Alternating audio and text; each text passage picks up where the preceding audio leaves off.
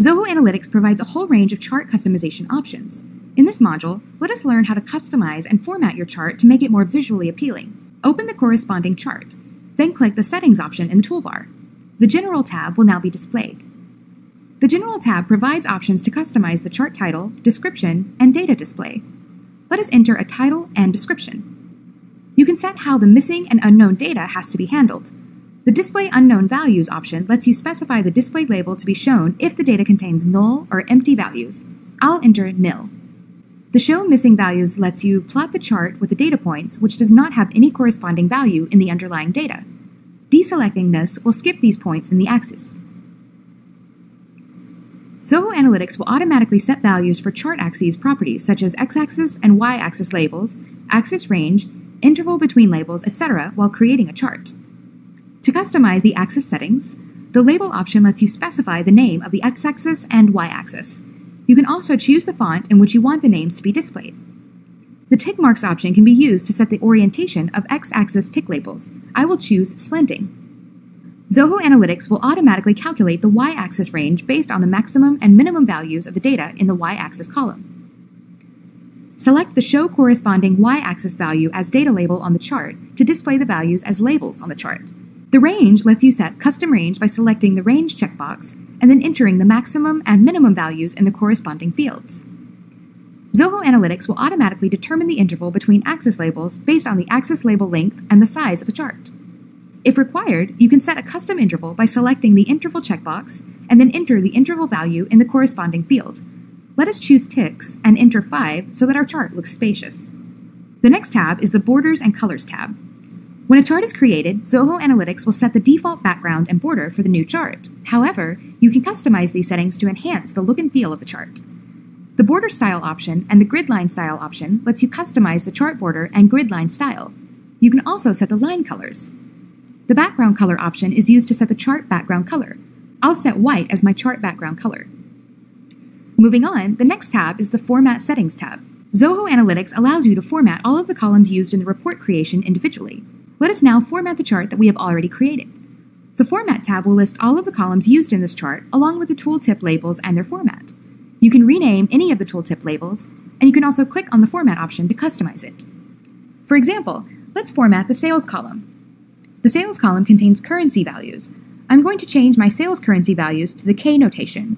This will help me to easily understand the amount. Let's see how to do this. Under the Format tab, we will now format the Sales column in the y-axis. The Units option lets you change the unit to thousand, million, billion, etc. Let us choose 1,000 here. The Decimal Places option lets you change the number of decimal places to be displayed. Let us select this as 0. The Negative Number Display lets you pick how any negative values has to be displayed. I'm going to choose with the negative sign option here. You can also choose your thousand and decimal separators like we have already learned.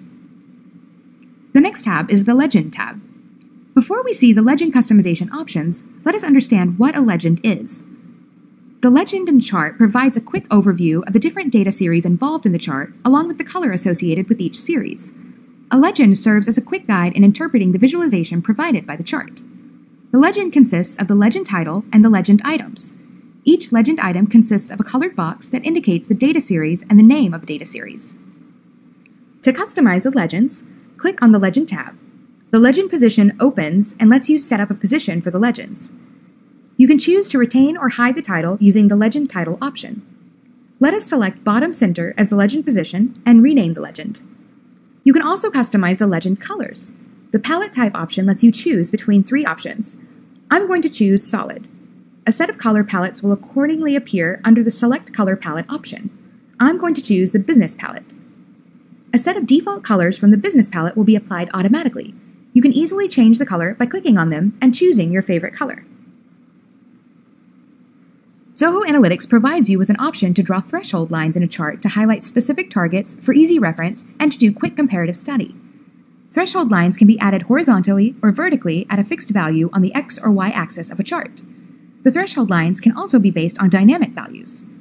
You can add 2 types of threshold lines, static and dynamic threshold lines.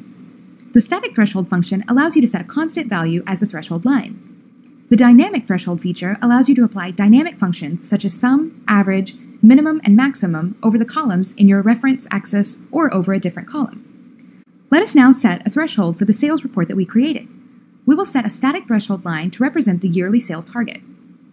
Set the scope of the threshold.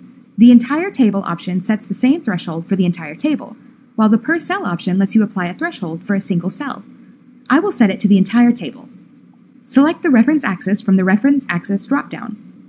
Let us now select constant from the value dropdown and enter a threshold value. We will name our threshold line as sales target. Let us set the line type and the color from the formatting dropdown. You can click on the preview option to get a glimpse of how your report will look with the threshold line now on it. A drill down path is a sequential list of columns that make up a path. The drill down tab allows you to set a drill down path for your chart axis. This path is specific to the chart where you are defining it. Our chart contains date column and region column. For date columns, Zoho Analytics will automatically set a default path. I will choose to retain the default path.